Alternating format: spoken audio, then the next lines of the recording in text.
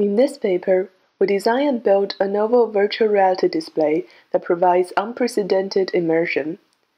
Our proposed display improves upon multifocal displays in terms of the ability to generate occlusion cues. Multifocal displays generate virtual scenes by showing multiple focal planes simultaneously at different depths. This enables our eyes to focus on anywhere in the scene and thereby can produce natural accommodation cue. However, because the focal planes are transparent, the front focal planes are unable to block light emitted by the back focal planes. This means that light emitted from the back can easily leak through a front virtual occluder. The light leakage significantly weakens the occlusion cues rendered by multifocal displays. Let me show you a simple example. In the scene, there is a green dinosaur in the front and a blue grid in the back. We focus the camera on the dinosaur. As can be seen from the captured result, the front dinosaur is unable to block light from the blue grid. This weakens the occlusion cue and reduces the contrast around depth discontinuities. In reality, the front dinosaur can block all the light passing through it, and we can see the dinosaur nicely. In this paper, we enable multifocal displays to generate occlusion cues and retain contrast near occlusion boundaries. On the right is a captured result on our prototype on the same scene. As can be seen, the proposed display successfully prevents the light leakage. Our key idea is that for most scenes, steering the light cone away from the occluder is enough to create the occlusion cue. In the example shown here, all we need is to turn the light cone by a small angle such that no light rays pass through the virtual occluder. Since no light rays can be seen by our eyes through the occluder, we create an illusion that the virtual object can actually block light. Since we're tilting the entire light cone, we call the method ConeTilt. More importantly, since we tilt the entire cone, we do not need additional angular resolution. Therefore, we retain the spatial resolution.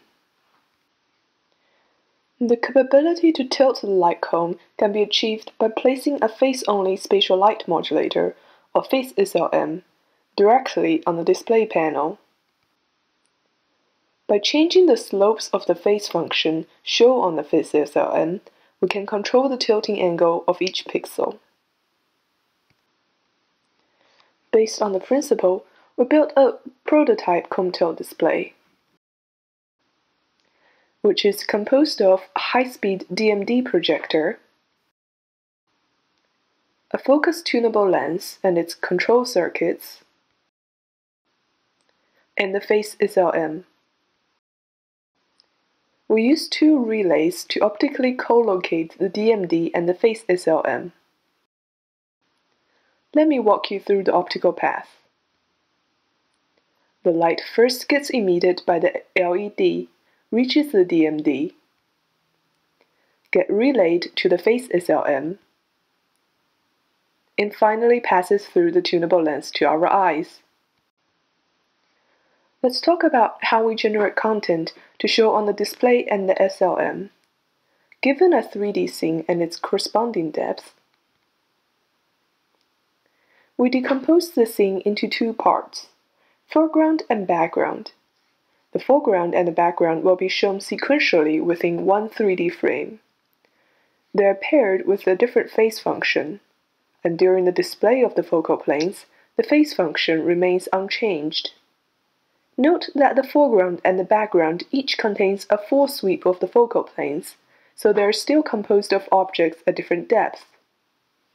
The foreground-background decomposition helps us deal with the slow refresh rate of our face SLM. Instead of requiring the SLM to refresh rapidly with the DMD in 1000 Hz, it allows us to approximately show a 3D scene with only two face SLM patterns. The foreground contains the pixels that are entirely visible, so it does not need to be tilted, and it is paired with a constant phase function. The background contains the rest of the scene points, including the pixels that are directly occluded by the foreground but still can be seen if we move our eye in the eye box. ConeTilt is used on the background to avoid light leaking through the foreground. To see the effect of ConeTilt, we first show the captured image before ConeTilt. Here is the captured image after ConeTilt. For comparison, let me go back and forth. Without ConeTilt, with ConeTilt. As can be seen, by implementing ConeTilt, we effectively prevent the background pixels to emit light towards the chess pieces in the foreground. Note that the entire display, including the content shown on the focal planes and the face function, is independent to the camera. This means that our eyes can focus, move, or rotate freely within the eye box, and the occluded regions will automatically adjust. Now, we compare the results without and with ConeTilt. As can be seen, ConeTilt effectively creates the occluders in the foreground. Notice that the occluders automatically come in and out of focus as the camera changes its focus. To simplify the synchronization between the DMD and the face SLM, we capture the foreground and the background separately and sum their images in post-processing to get the final results. Compared to a typical multifocal display, the proposed ConeTilt display significantly reduces the light leakage from the background and produces occlusion cue. Here is another scene. In this scene, there is a smiley face in the front and a question mark with the text ConeTilt at far. In reality, when we move our eyes left and right, we should see that the text reveals and hides behind the smiley face. Here we show the capture result on a multifocal display and our prototype. Here the camera focuses on the question mark in the back.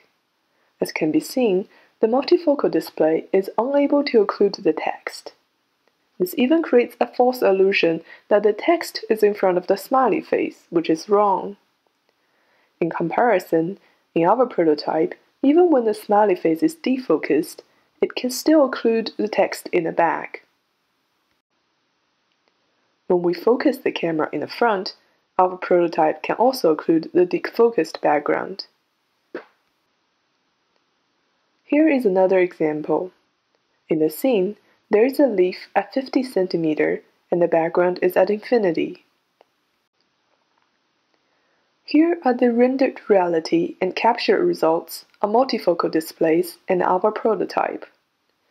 Here we shift the camera between the plus and minus half a millimeter from the center. As can be seen from the third column, the occlusion problem cannot be solved entirely by removing the directly occluded contents behind the leaf. Here is another scene.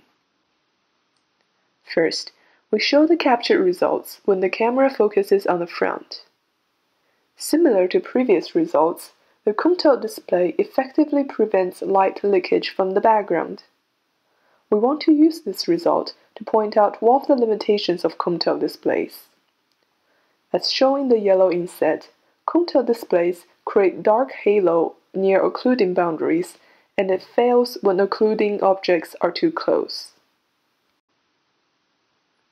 Finally, we show the captured results when we sweep the focus of the camera.